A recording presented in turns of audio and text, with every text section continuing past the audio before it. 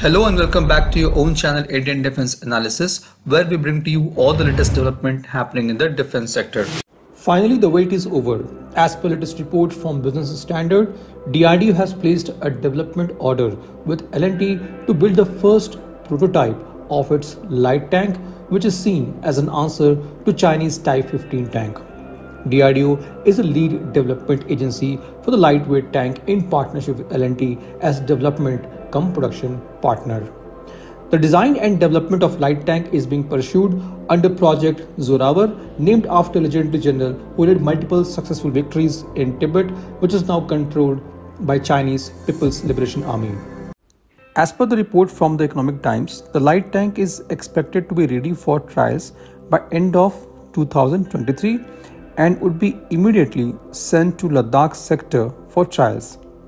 The present order for light tank is for 59, which can go up to 600.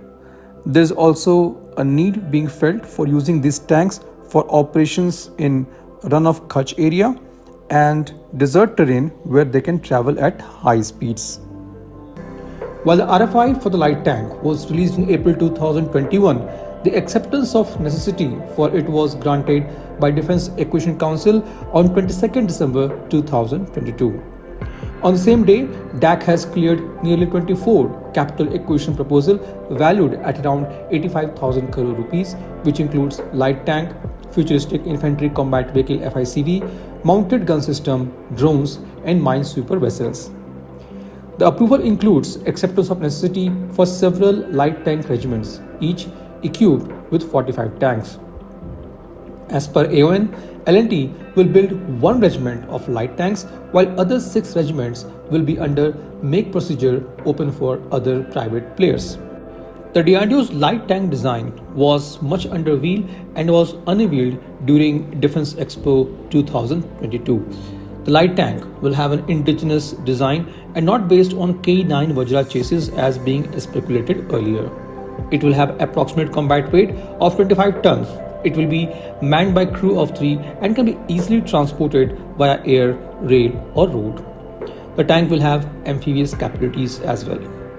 The light tank will offer modular protection with bolt-on retrofittable armor. The tank's frontal 60-degree arc will have protection of STNAG level 4 and STNAG level 2 elsewhere. The light tank will have hull co-developed by DRDO and L&T, and it will house an 800 horsepower engine optimized for high altitude. The engine will be provided by German firm MTU, which is a subsidiary of Rolls-Royce. The tank will feature a 105 mm high pressure main gun and 7.62 mm coaxial machine gun. The 105 mm gun will be made by Belgian firm John Cockerell Defense SA, which can fire at a 42-degree elevation suited for the mountain warfare. The tank will feature many next-generation niche technologies such as artificial intelligence, drone integration, active protection system, and high degree of situational awareness. This was today's update. Please let us know your views on this in comment section. If you like the video, do not forget to like, share and subscribe. With this, I would like to say goodbye and Jai Hind. We'll soon back with more interesting and amazing development happening in the defense sector.